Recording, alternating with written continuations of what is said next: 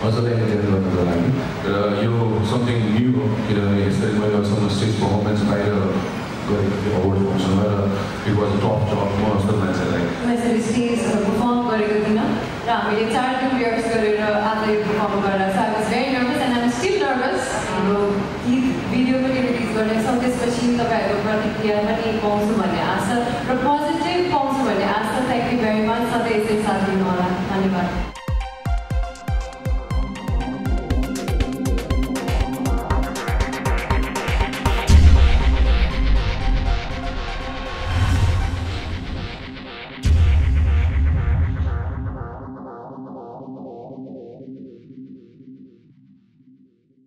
जाहिराको director आशु हामी मायाले आशु भन्छौँ आशुतोष राज र मलाई लाग्छ नेपाली फिल्म इन्डस्ट्रीमा आशुतोषले राज नै गर्छ अल द बेस्ट र आशुलाई के बस्नुपर्छ आशुको बारेमा अलिकति भनौँ आशुको ब्याकग्राउन्डको कुरा गर्ने हो भने बिजनेसम्यान हो आशु गेम लभर हो यति धेरै गेम खेल्ने भिडियो गेम खेल्ने त कुरै नगरौँ माने मैले त्यो मैले देखेको छु उसको क्रेजीपन त्यसमा र अर्को कुरा भनेको के हो भन्दा ऊ आफैमा पनि कलाकार हो तर यो मुभीमा होइन र अर्को थप कुरा भनेको अब ऊ यो फिल्ममा कोरियोग्राफरको रूपमा पनि देखिएको छ यति मात्रै होइन राइटरको रूपमा पनि आएको छ आशुतोष राज श्रेष्ठ अब आशुलाई चिनाइसके पछाडि यो फिल्मको प्रोड्युसरमा मैले चिनाउनुपर्छ प्रणिता श्रेष्ठ प्रणिताजी एकचोटि तालीजी बजाइदिनु प्रणिताजीका लागि उहाँ पोखरामा हुनुहुन्छ त्यसपछि अर्को प्रोड्युसर हुनुहुन्छ कारा श्रेष्ठ र कारा पनि आउनु भएको छैन कारा भनेको आशुतोषको छोरी गुड मैले चिनाएँ एक्जिक्युटिभ प्रोड्युसरमा प्रसन्न गोपाले प्रसन्नजी अर्को ह्यान्डसम यो फिल्मको producer director handsome producer handsome जो इन्भल्भ हुन्छ सबै प्रायः ह्यान्डसम हुन्छ एमसी पनि ह्यान्डसम भन्ने कुराहरू यताबाट अब प्रसन्नको कुरा मैले धेरै भन्नै पर्दैन यो 5औं फिल्म हो प्रसन्नको यो 5औं फिल्म मेकर वाइज प्रसन्न अनुभवी भइसकेका छ र प्रसन्न आफैमा कलाकार पनि हो मोडल पनि हो कोरियोग्राफर पनि हो र प्रसन्न भ्रष्टाचार पनि छ र नाम अनुसार जे भए पनि प्रसन्न भइरहेछ खुसी भइरहेछ अझ बढी खुसी दिनुहोस् प्रसन्नलाई एकचोटि मिल्छ भने ताली बजाइदिनु अब यो मुभीको राइटरलाई पनि म बोलाउँछु अर्को राइटर आशुतोषसँगै निरोज महर्जन निरोजी कता हुनुहुन्छ आउनुहोस् अब निरोजीले जिन्दगी रक्स लेखिसक्नु भएको छ फाटेको जुत्ता लेखिसक्नु भएको छ रोमियो एन्ड मुना लेखिसक्नु भएको छ यो सँगसँगै धेरै फिल्म लेखिसक्नु भएको छ ह्यान्डसम राइटर सबै ह्यान्डसम र निरोज चिफ एडी पनि हो यो फिल्मको अब जुन गीतको भिडियो आज हामी हेर्छौँ सो गीतलाई डिरेक्सन गर्ने हिसाबमा कोरियोग्राफरको रूपमा दुवैले काम गरेका छ राइटर डिरेक्टरको कम्बिनेसन हामी गीतमा देख्न सकिरहेका छौँ यो तीनजना सँगै उभिउँ त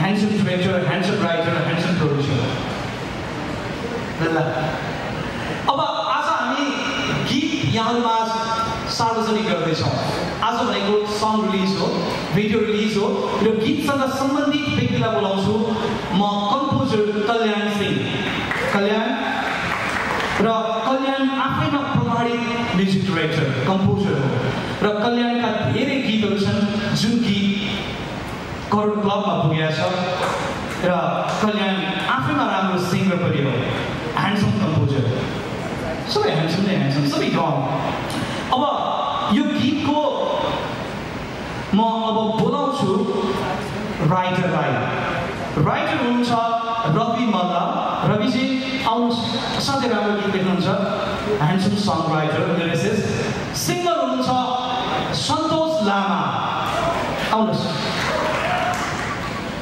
सन्तोषजी म ह्यान्डसम टोलीलाई पहिला बोलाएको है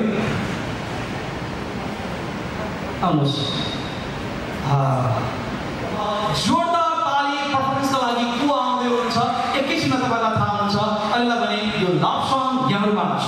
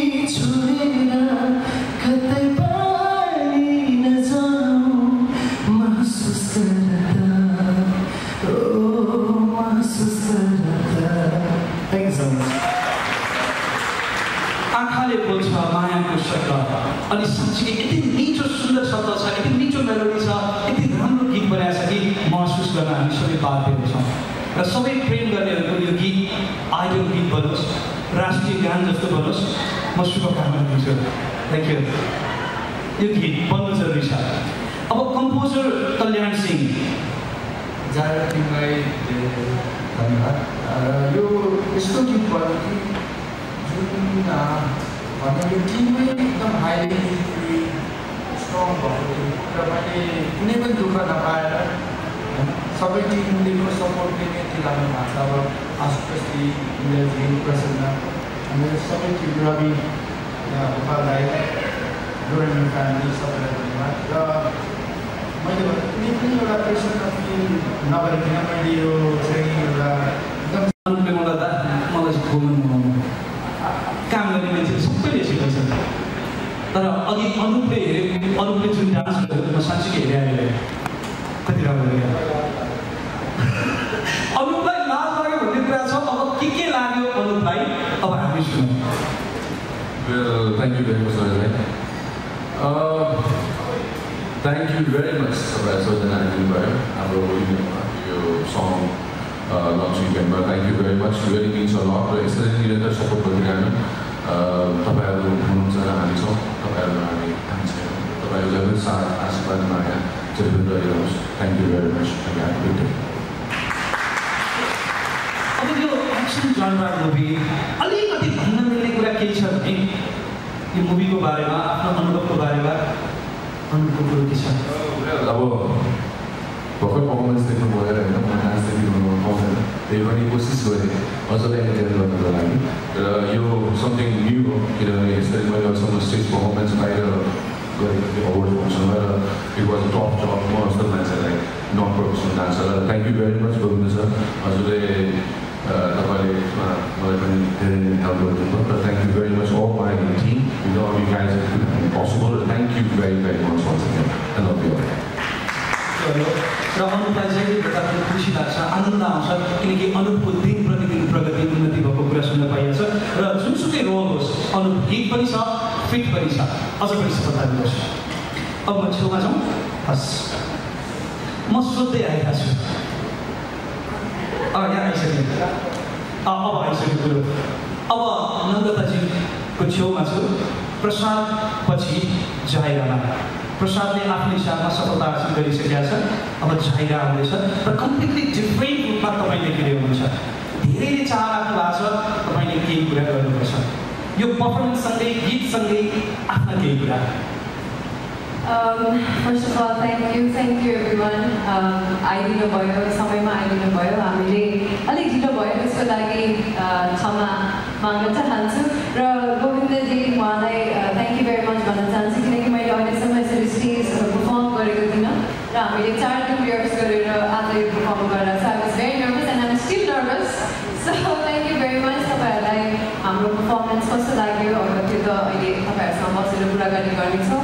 अब हामी हाम्रो गीत भिडियो पनि रिलिज गर्नेछौँ, त्यसपछि तपाईँहरूको प्रतिक्रिया पनि पाउँछु भन्ने आशा र पोजिटिभ पाउँछु भन्ने आशा। Thank you very much. सधैँ यसरी साथ दिनु होला। धन्यवाद। Thank you. अब 8 महिनाको मेहनत छ जाहिरामा। एक्सनको कुरा अलिकति थोरै केही जोडौँ। एक्सन गर्दा कस्तो भयो, अलिकति अनुभव? म भर्खर डान्स गरेर आएको भएर मैले कन्फ्युज भइरहेको थिएँ। एक्सनको कुरा गर्नुपर्दाखेरि एकदमै गाह्रो थियो कि स्पेसली मेरो लागि, किनकि अब मैले त्यो कहिले इमेजिनै गरेको थिइनँ मैले एक्सन गर्छु भनेर। अनलेस आजकलले त्यो स्क्रिप्ट ल्याएर यु सुड डु दिस भनेर भनेपछि मात्रै मैले आफूलाई त्यो क्यारेक्टरमा इमेजिन गर्न थालेको थिएँ। तर इमेजिन गर्नु र रियालिटीमा there is a big difference होइन। सो यो चाहिँ मेरो टिमको सपोर्ट नभएको भए this wouldn't have been possible, किनकि हाम्रो 33 डेजमा हामीले सुटिङ प्याकअप गरेको थियौँ होइन। लास्ट 10 डेज हाम्रो एभ्री डे एक्सन थियो, बिहान 6 बजी राति 10 बजीसम्म होइन। र म आम very thankful to my team, किनकि हाम्रो टिमले चाहिँ डक्टर नर्स स्ट्यान्डलाई राखिदिनु भएको थियो होइन। चोटपटक लाग्यो धेरै, तर पनि सबैजनाको साथले गर्दाखेरि चाहिँ त्यो जति फिल गर्नुपर्ने त्यो फिल भएन। त्यसको लागि आम very thankful. Thank you very much to my team. Thank you. जाहिराका लागि र अबका लागि हामी गीत हेर्छौँ है त। आँखैले बोल्छ अब हामी गीत हेर्छौँ भिडियो हेर्छौँ त्यस पछाडि फेरि भेटघाट छोटो गर्नेछौँ गोविन्दजी थ्याङ्क यू कस्तो राम्रो गीत अनि कोरियोग्राफी थ्याङ्क यू र अब हामी यता लाग्छौँ तपाईँहरूको आँखा भने अब स्क्रिनमा थ्याङ्क यू